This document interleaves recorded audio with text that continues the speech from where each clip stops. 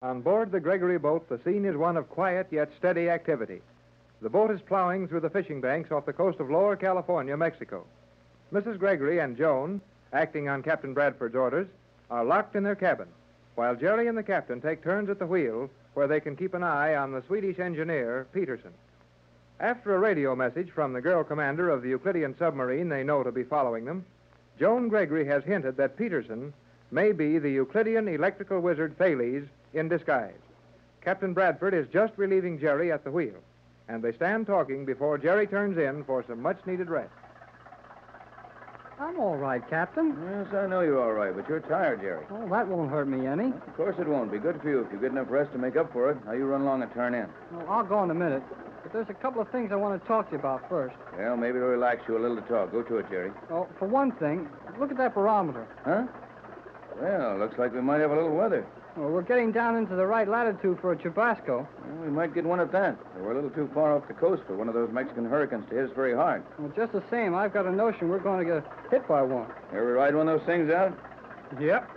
When I was only 12 years old, Dad took me on a deep-sea fishing cruise with him, and we got caught in a storm down there. The fishermen called it chubasco, and it was sure something. Yeah, they're mean, Jerry, and they come up quick. Well, could we get through one in a boat like this? Oh, I think so, if we were lucky enough to hit the edge of it, and we're out too far to get the center. Well, this boat looks mighty small when you think how high those waves get, and that wind blows plenty. That's bad, all right, Jerry, but we've got unusual engines in this boat.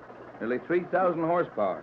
We can hold into the storm forever if we don't get swamped. Yeah, if. Well, we're not in any storm yet, and I don't believe we're going to get in any one, so stop worrying about it. Okay, Skipper. You said you had something else you wanted to talk to me about? Yes. Well, it's sort of about the same thing, but it's about something else. That's very clear, I'm sure. It's about the same thing, but it's something else. Well, you know what I mean. It's about the storm, if we run into one, and about those powerful motors of ours. You sound serious, son. Talk some more. Well, you know how to run these motors, and I guess it's all right if you stay awake to watch them every minute. But if anything happens while I'm on watch, I'm not so sure I can handle it.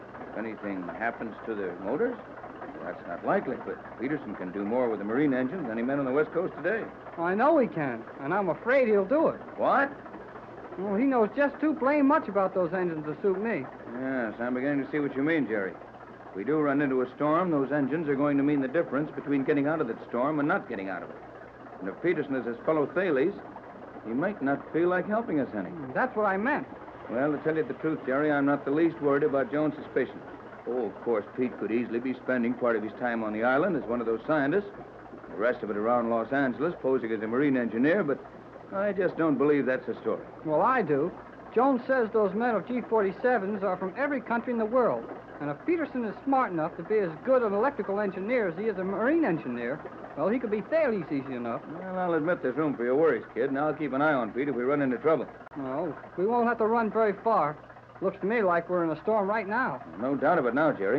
In mighty few minutes, we're going to be somewhere near the center of a man-sized hurricane. Then I'm not going to turn in. Afraid it wouldn't do you much good. You'd soon get turned out anyway. Well, maybe I'd better go and wake up Mrs. Gregory and Joan. Might as well. They're never going to be able to sleep through this, and they might feel better to be dressed and ready for it. Well, I'll go and wake them up. Then I'll come back to you. Be sure and tell them to put on plenty of warm clothing, some oilskins if they're coming out on deck. Okay, Skipper. I'll tell them.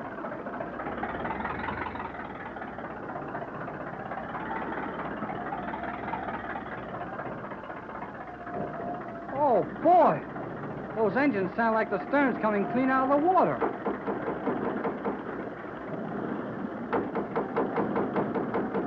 Yes, who is it? It's me, Jerry. You'd better get up and dress. We're running into a storm. I can't hear you. I said it's Jerry. You'd better get dressed. We're running into a storm. Put on a lot of warm clothes. We're dressing now, Jerry. We'll put on our slippers and be out in a few minutes. I'll be at the wheel with Tex. We'll join you there.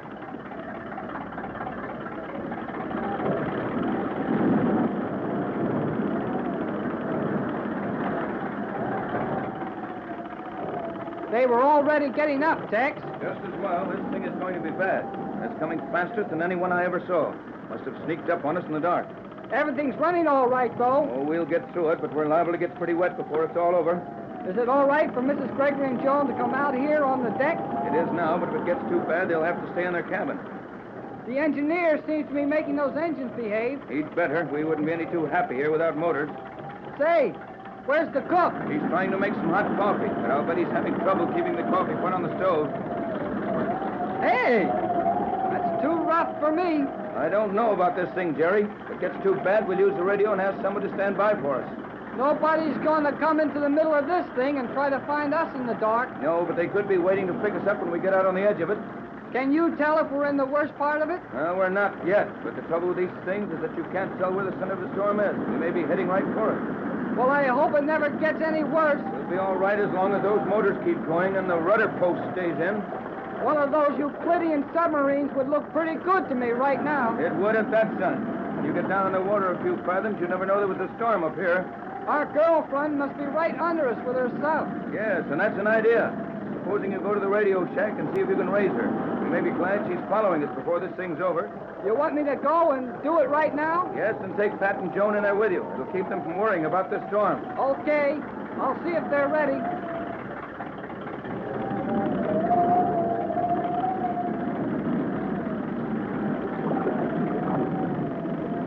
Is that you, Jerry? Sure, it's me. Where's Tex? At the wheel. But he wants you to come into the radio shack with me. I'm going to call a girl commander in the submarine. Are we in danger, Jerry? No, but I think we are. Joan, you go with Jerry. I'll join Tex at the wheel. But Mrs. Gregory, the captain said for me to take you into the radio room. I'll be responsible for that. You take Joan into the radio room and do as Tex orders.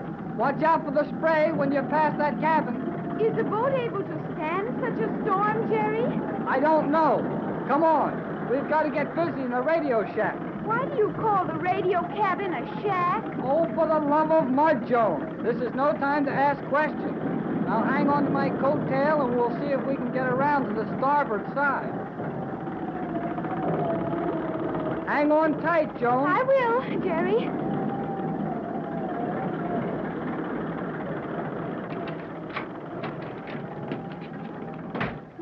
Boy, that's getting bad. It does seem so on this little boat. Well, this little boat is all we've got right now. Hope I can raise the commander on this thing. What wavelength were you using the last time we talked with her? 3 meters? Then she will be waiting for your signal on 3 meters. I hope so.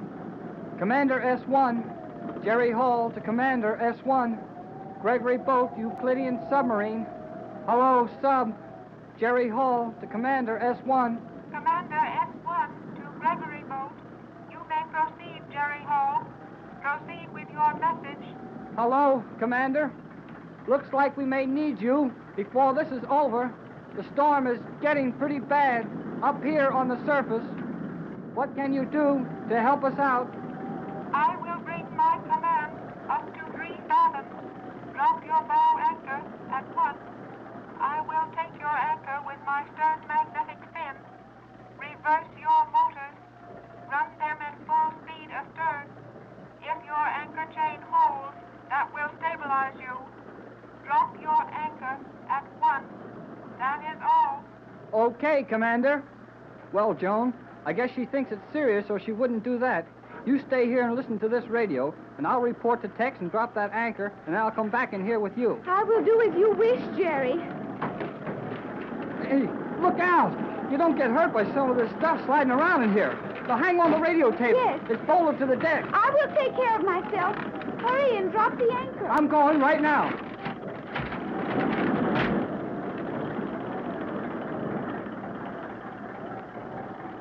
Hey, Tex! Tex! Mrs. Gregory! Hang on to the rails, Jerry. We're right here. I just talked to the commander of the submarine. Get closer, Jerry. We can't hear you. I said I just talked to the girl commander. She had me drop the bow anchor. She's coming up the 3 fathoms to grab it with that magnetic fin in the stern of the sub. She wants us to reverse the motors to hold the anchor chain steady while she drags us out of this. Good work, kid, and that's fine, all but one thing. We haven't got any motors. What? The motor stopped, Jerry. And I'll bet that guy Peterson stopped them. Looks like it. We haven't shipped enough water to hurt the engines any. Then that means Peterson is Staley's, just like Joan said. I'm afraid it does, Jerry. Boy, this boat's sure rocking around us. I hope that girl hurries up about tying this submarine onto us. Is Joan in the radio room? Yep, she's all right. You go back in with her, Jerry, and you too, Pat. I'll stay here with you, Tex. Go back and stay with Joan. Will you please, Jerry? And keep in touch with the sub all the time. Tell her our motors are dead and she may have to use all her speed to keep us straightened out. Okay, Tex. I'll tell her.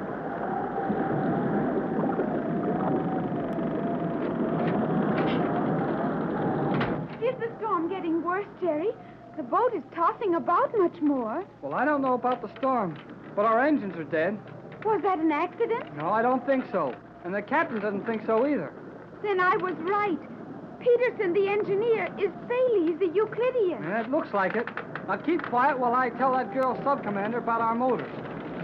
Jerry Hall, the commander, S1. Gregory Boat, Euclidean submarine. Jerry, the submarine magnets have just picked up our anchor. Yeah. Now keep still and let me try to pick up the commander. Jerry Hall, the commander, S1. Jerry Hall, the commander, S1. Gregory Bolt, the Euclidean submarine. Our motors have stopped. Can you hear me? Our engines have stopped. Can you hear me, Commander? Jerry Hall, the submarine. Hello, Commander. Can you hear me? Our engines have stopped. Hello. Hello. Hello. Hello, Commander.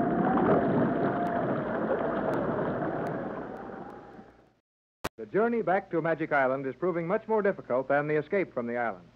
Just off the coast of Lower California, Old Mexico, the Gregory boat has run into one of the hurricanes so common to that locality, known as the Chubasco. The storm is so bad that the small boat is in great danger, which is increased when the motors stop and leave them helpless. Jerry radios to the girl commander of the Euclidean submarine, which is following them, and she picks up their anchor with a magnetic fin on the stern of the submarine. For several hours, the storm rages, then is gone as suddenly as it appeared. We find Captain Bradford and Mrs. Gregory standing at the wheel as the storm subsides. Oh, Tex, that was the worst storm I've ever been through. Certainly the worst I ever went through in a boat as small and helpless as this one. Now that the wind has gone down, we're moving awfully fast. Do you think it's safe to be towed at this speed? Might be a good idea to go a little slower. That girl certainly makes that submarine move along. What are your chances of starting the engines? Can't tell until I look at them and see how much damage Peterson did. You're sure he did it? How else did it happen? Accident? No chance. Those motors quit cold when they were running perfectly. That was no accident. Where is Peterson now? But we'll have to find out. We should go and stay with Joan in the radio room and send Jerry to me. Well, can't I help you? Nothing for you to do. I'll feel safer if you're in the cabin with Joan when we round Peterson up. And while you're in there, call the submarine commander. Explain our position to her. Tell her that this speed is too high in smooth water. She'll have to cut down to about 25 knots if she's going to lose us. Very well, Tex. And you'll be careful, won't you? Don't worry about me. Run along. There's Jerry coming out of the cabin now. Well, I'll hurry in and stay with Joan. Hello, Mrs. Gregory. Storm all over? Well, it looks like it, Jerry. I'm going in with Joan, and the captain wants to see you right away. Okay. Joan's listening to the radio. Morning, Skipper. That submarine's sure dragging us along. Yeah, a little too fast, Jerry. I just told Mr. Gregory to radio that girl commander to cut her speed to 25 knots. She'll have us flying if this keeps up. Did you try to start the motors? Haven't had a chance to see what's wrong with them. Didn't dare leave this wheel while the storm was so high. Oh, I'll take the wheel if you want to look at the engines now. Good idea, kid. Take it over, and you'll have to handle it like a basket of eggs until we lose some of the speed. How about the course? You don't have to worry about that. Oh, sure, I forgot. Submarine's towing us. Yeah, when a boat like this makes 35 knots, you can be sure something's towing us. Well, I'll shove off and have a look at the engines, and, Jerry, Yes, sir? if the engineer shows up before I find him, tell him to come and see me. Understand that now. Don't enter into any conversation with him. Leave that to me. Aye, aye, Skipper. Hello there, young feller. Huh? Oh. Hey, say, where have you... Oh, never mind. Go see the captain. There is the captain. Down in the engine room, trying to start the motors. He's going to find that pretty hard job, you betcha. I try all night to start them engines. Yes, you did. Yes, I did. Oh, okay. What stopped them in the first place? How should I know? Oh, maybe you shouldn't. You're just the engineer on this boat. When a motor gets ready to quit, it quits.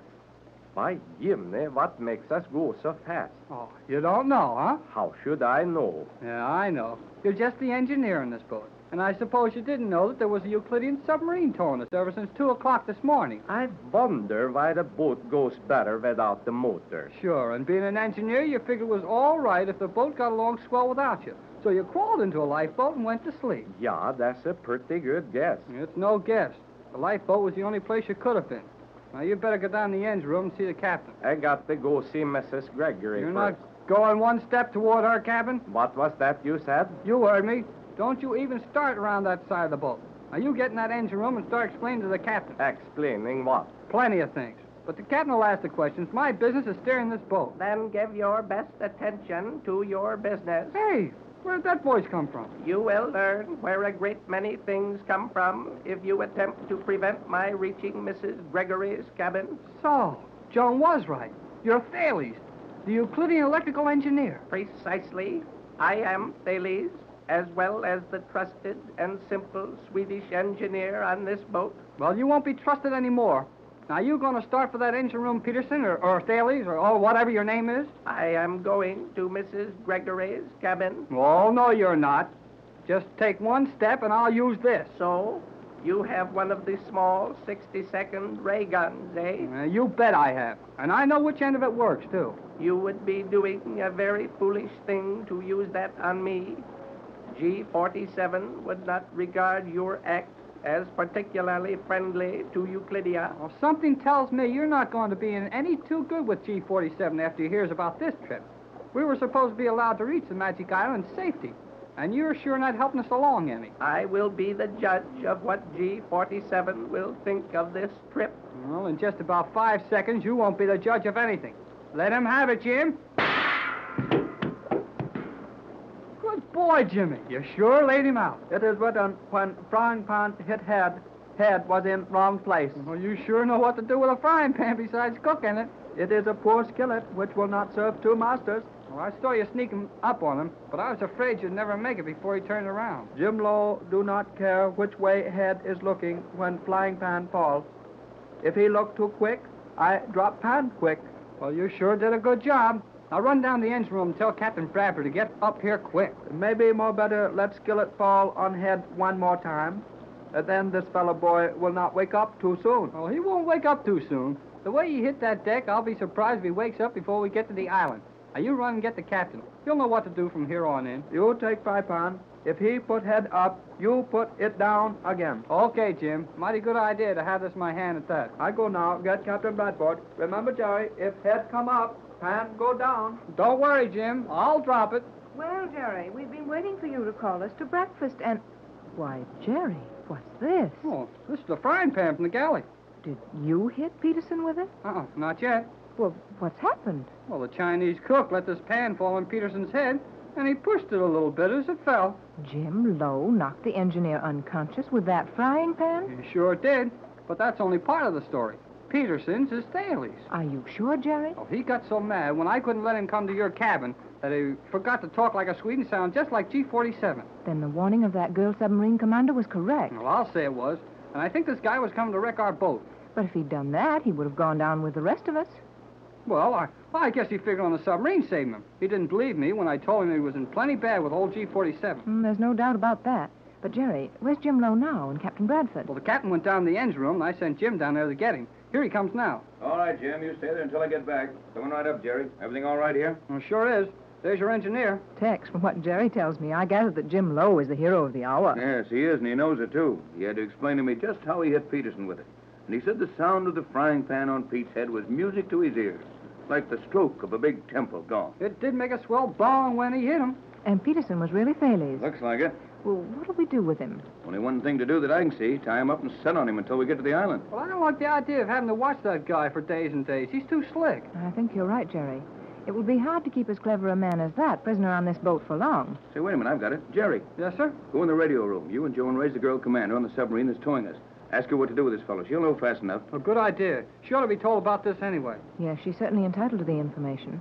After all, it was her warning that allowed us to be prepared for this. No doubt of it. Run along, Jerry. Have a talk with that girl in the sub. Then you and Joan come back here and we'll see about some breakfast. Oh, can Jim cook it without his frying pan? You can leave the pan here with us. Just now, Jim's looking for the lost pieces of the motors. The lost pieces? Yes, I'm afraid Pete, or rather Thales here, took some of the vital parts off the motors and threw them overboard. Nice little fella he is. Well, here's your frying pan. And if Jim's still busy when we get back, Joan and I'll cook the breakfast. Well, call that sub as quick as you can. Aye, aye, sir.